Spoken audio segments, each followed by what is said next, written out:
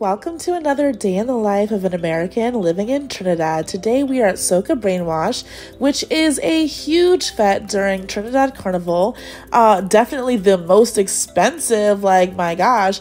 I really wanted to go because I saw that Nicki Minaj went like back in the day before COVID, and I wanted to meet Nicki. She was not there unfortunately, but it was still a vibe. Like they had so much curation made into this. Like look at the colors of the carpet, look at the decoration. Like the set designer did the motherfucking thing. Okay, so we're going to this fete. It is all inclusive. Like I said, it was very expensive. It was around $250 US to come.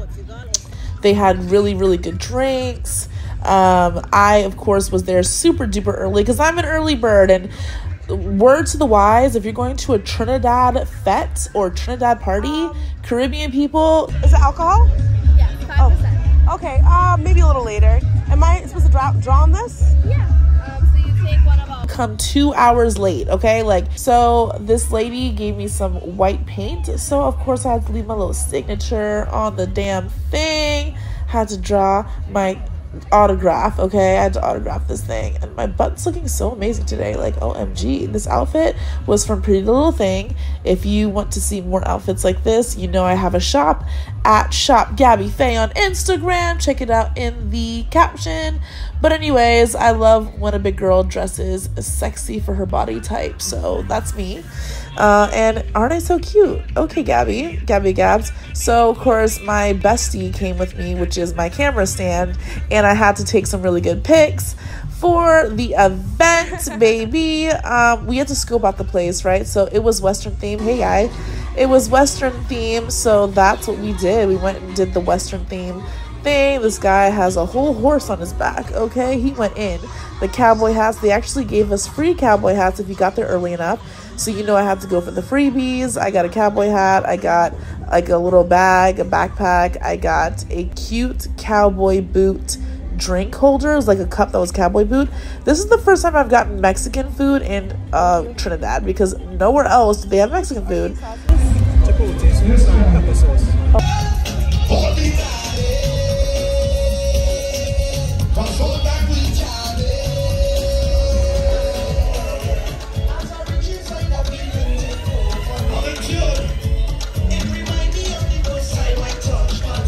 I know y'all want to see me shake it. Well, if you keep watching the rest of this video, you'll see me bust a couple moves.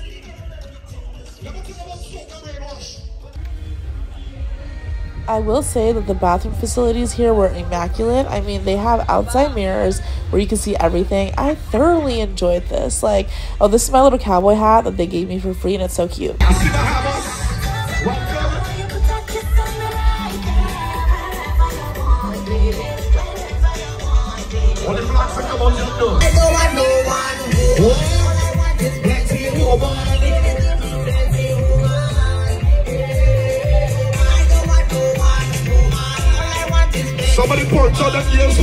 So like I said before, coming early comes with its perks. I got all the freebies. It ran out pretty fast, so if you got here later, you got none of it. And I got my spot on the dance floor.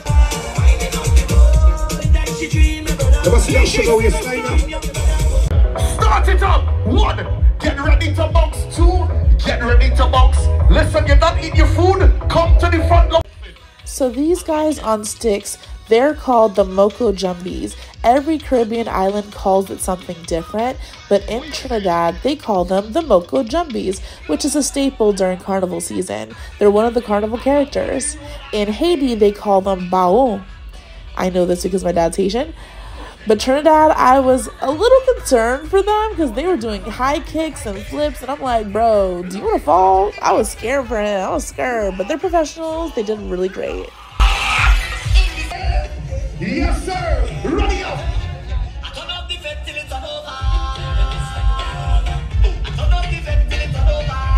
What we want?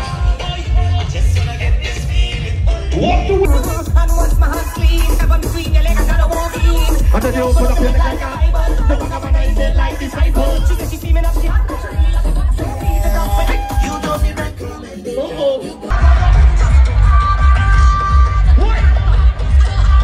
At this point, the place was getting a little rowdy and a little crazy. Like, people were pouring in. when I tell you, they had people coming in even as I was leaving because I had another fete to go to. And that's the thing with Trinidad Carnival. There's like 5 fetes that you could go to per day, but you gotta pace yourself sometimes, honey. You gotta pace yourself.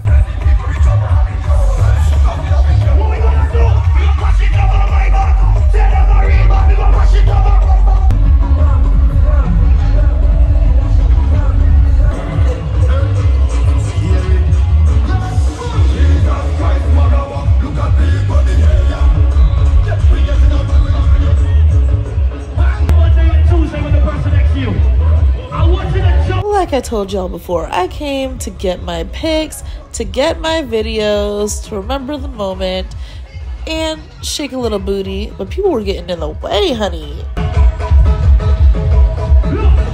at the person next to you.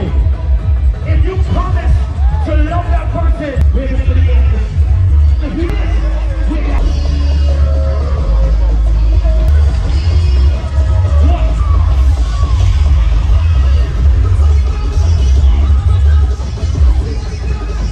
So as I was shaking my booty, doing my thing, having a great time, because honestly, you can have a fun time by yourself, I must say. Definitely people were staring. I have no shame, obvi, that's why I do this.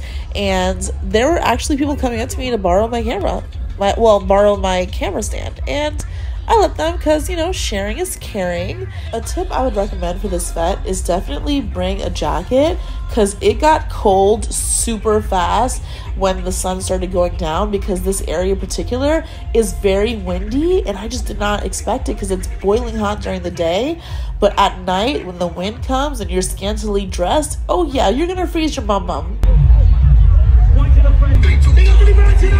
taking a video of this. Yes. Alright, so.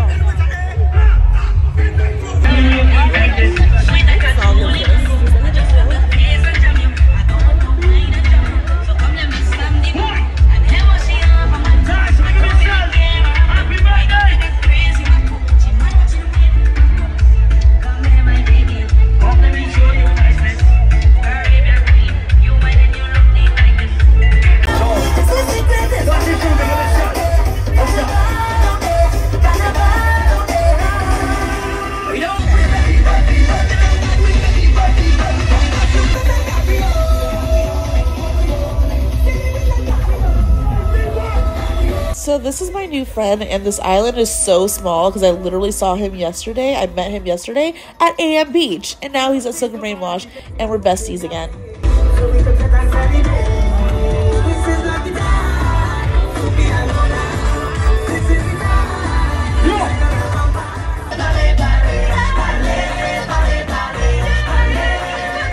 Everybody who loves the person next to you, what's up? How are you, sir?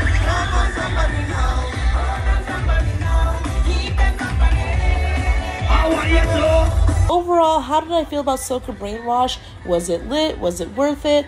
I would say for me personally, my taste, I prefer Juve type events. I prefer wet fetes. I want to get down and dirty. I want people to spray me down with paint and powder and water. You know, pretty fetes are cool, but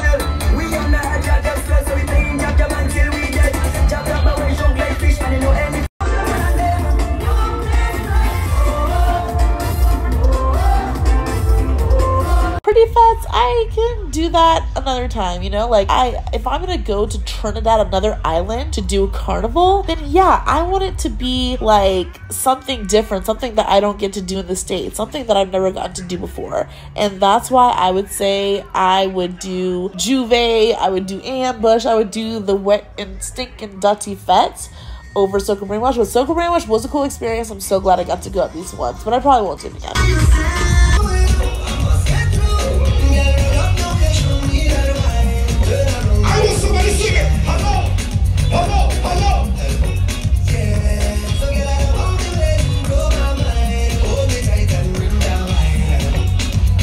Let me see you ready for Carnival. Who ready for the road?